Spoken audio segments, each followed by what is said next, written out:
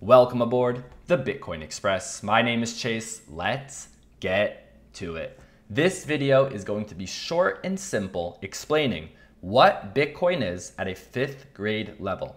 When someone asks you, what is Bitcoin? Why is it so valuable? Of course, this isn't something you can fully explain to someone in one sitting.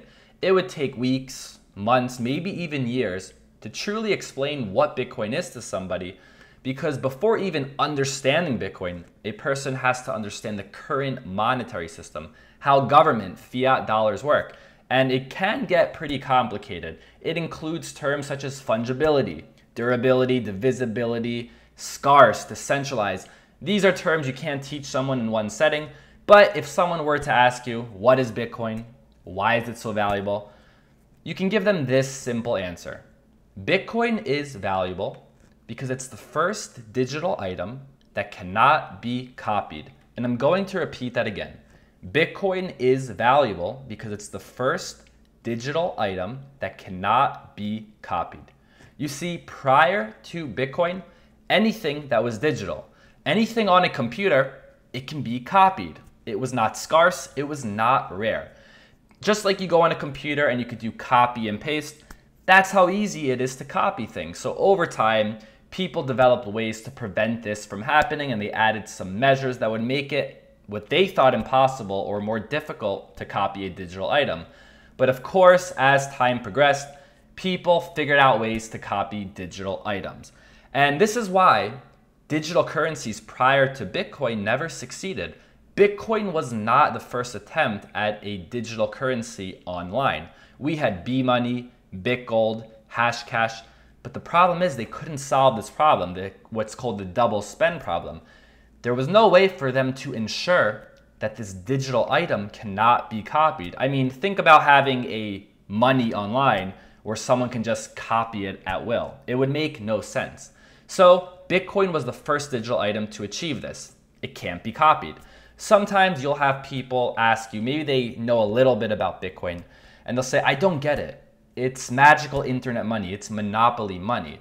When someone uses this term magical money or monopoly money, they use it because it implies that the asset in question can be created at will, like magic, out of thin air. When you have magical money or monopoly money, it's not rare. Anyone can create it. But Bitcoin is the total opposite of monopoly money or magical money. It takes a lot of work and effort to produce a Bitcoin.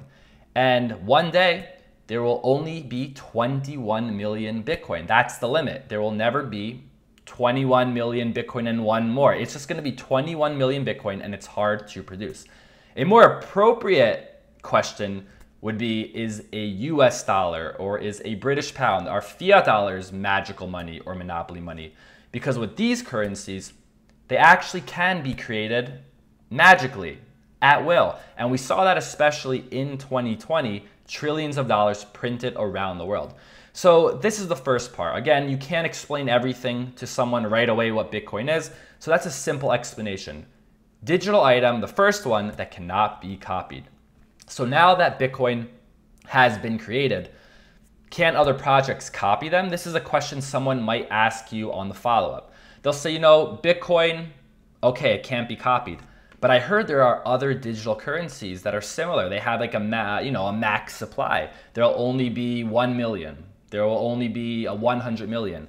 Isn't it the same thing as Bitcoin? Why doesn't it have the same value as Bitcoin? Or maybe someone might refer to one of these loyalty reward programs at a store. For example, Subway has a rewards program where they offer tokens and you can use them to buy items, and other franchises and companies do something similar. But the problem here with these other projects or these companies that say we have this limited, rare, scarce coin, the problem is when they say that, it's just a promise. It's not a guarantee. When it comes to a smaller project, maybe that only has 50 people working on it, or a company such as Subway, all it takes is for one person, maybe 2 people, to make a decision and change everything about that project. If Subway, for example, said we're only going to make 1 million coins of this token for their restaurant, all it takes is the CEO, maybe the CEO and the vice president, to decide, you know what, we're going to make 2 million. Same thing with other cryptocurrency projects that follow a similar model of Bitcoin. It's a small group of people and it's easier to come to an agreement to make a change. When you have just two people making an agreement, it's pretty simple. Imagine you're working on a project for work or for school. If you're the only one doing the project, you have all the say. You can change the project, what you want to do, how you want to do it at any time. If it's you and another person, it's still pretty easy. It's easy for two people to come to an agreement. But what happens as the network expands? What happens when you have 50 people trying to make an agreement? It's possible. I mean, it usually works out. It's difficult, but eventually, usually you'll come to an agreement. But what happens when you have 1,000 people or 10,000 people trying to come to an agreement to make a change to a system or to a protocol? It is nearly impossible. And that's the case with Bitcoin. Bitcoin has thousands of people securing it, securing the network. And the only way for there to be more Bitcoin, more than 21 million Bitcoin in the future, or make copies to Bitcoin, is to have majority of these thousands of people come to an agreement to make that change. But as the network grows larger, it becomes more impossible. It already is nearly impossible for there to be a change. So this is why Bitcoin is so valuable. It is the first digital item that cannot be copied, and then it is guaranteed to stay that way. Like we said, there are other projects now that are trying to do things similar to Bitcoin, or even a company that tries to create some rare token. But the problem is they don't have a large enough network to ensure that it is secure. Remember, when there's one person controlling a project or a token or a company, or two people, even five, it's very easy to make a change. But when you have thousands of people securing the Bitcoin blockchain, the Bitcoin network, it is guaranteed that Bitcoin will stay a rare item that cannot be copied.